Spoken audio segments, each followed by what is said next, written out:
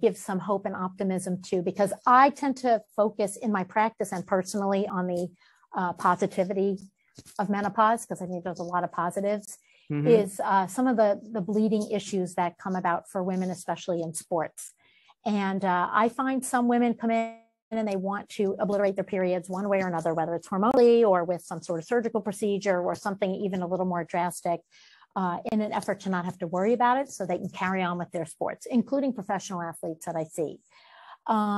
But there are ways to manage your menstrual flow even during the perimenopausal time that you don't have to get too drastic about,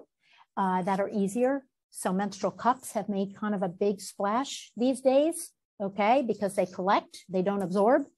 and they're usually made of medical grade silicone, like the Intimina brand we talked about. But this way, they can be used for a longer period of time, and because they work like with a suction seal,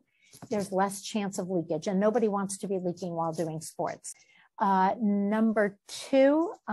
would just be discs, which have also been helpful for women in the perimenopausal time, just because you can have sex with them in, and people have found this helpful. So I just thought I would make they're not contraception, by the way, but they are good for use during sports or during sex. So